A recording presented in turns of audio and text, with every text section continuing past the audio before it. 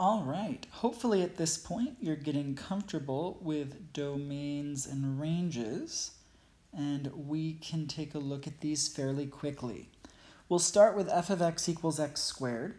Remember, the domain is the set of x values that we have, so we can take all of these points and project them down to their x values.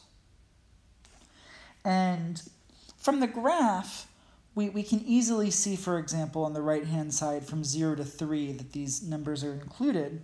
However, we know that this graph continues to go up and to the right, and even though it's going slowly to the right as it rises, it will continue to go to the right forever and ever and ever, and so we will end up having all positive values of x in the domain.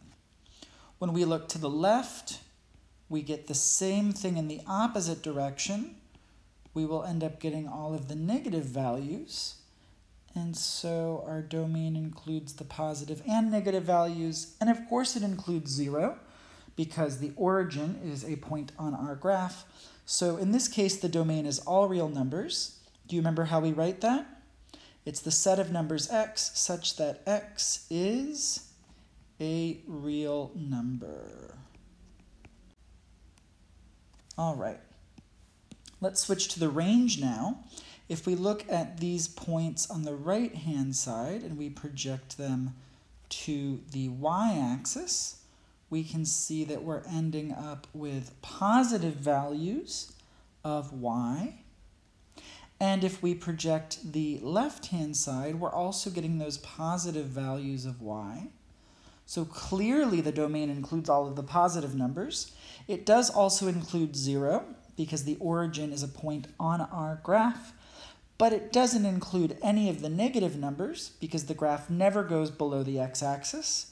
So then, how do we write our range if it includes the positive numbers and 0? It's the set of numbers y such that y is greater than or equal to 0. All right, now let's take a look at h of x equals 1 over x. It's going to be the same exact procedure that we've been doing, but the domain and range are going to be a little bit more technically complicated. It's not going to be all real numbers, and it's not going to be greater than or equal to. It's going to be something that we haven't seen before. So let's take a look. We'll start with the domain, of course, and we know it's going to be the set of numbers x such that something. Let's start by looking at the right-hand side of this graph, because the graph does come in two pieces, the right and the left-hand side.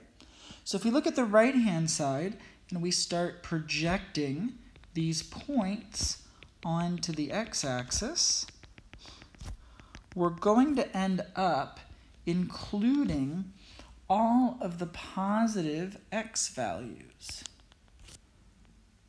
I think that's fairly clear if we look at the graph, and you understand how this projection works by now. If we look at the left-hand side, we get all of the negative values, which is kind of hard to draw nicely with my iPad, but so we get all the negative values. So we've got all the positive values and all the negative values, but which value do we not have? Which x value does not have a corresponding point on this graph? And the answer is 0. We've got a hole in the domain at 0. There is no point on either side of these graphs that has an x-coordinate of 0. That's where these graphs are disconnected. And again, we're going to cheat just a little bit. Going back to the formula, if we plug in 0 here, we get 0 in the denominator, and we know that we're not allowed to divide by 0. That's the thing that causes this glitch in the matrix, this place where we've got two different pieces of the graph that are not connected. So any number works except for 0 in the domain. So the restriction that we have on our domain is that x cannot equal 0.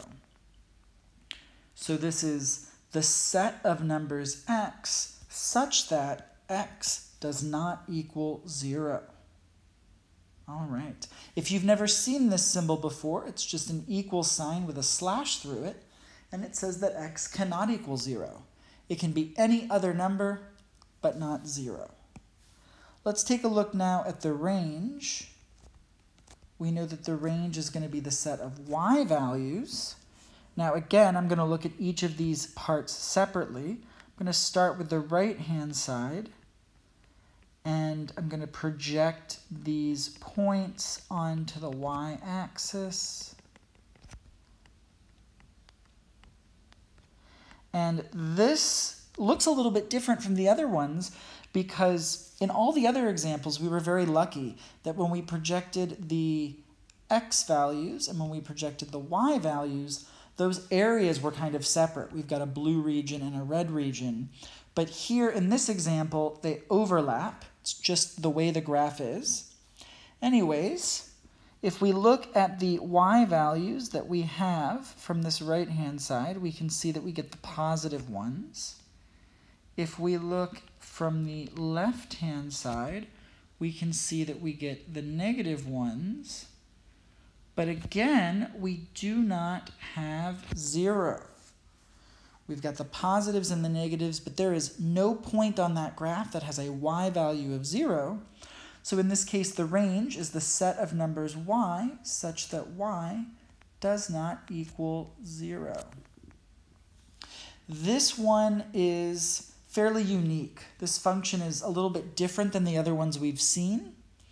It's the only one we've had so far where it wasn't all real numbers or greater than or equal to 0. So this is just an example of how things can be a little bit different. And in the worked out examples that are linked below in Canvas, you will see a few more examples that work a little bit differently from the ones we've seen before. However, at this point, I think you've got enough practice that it shouldn't be too intimidating. That's my hope.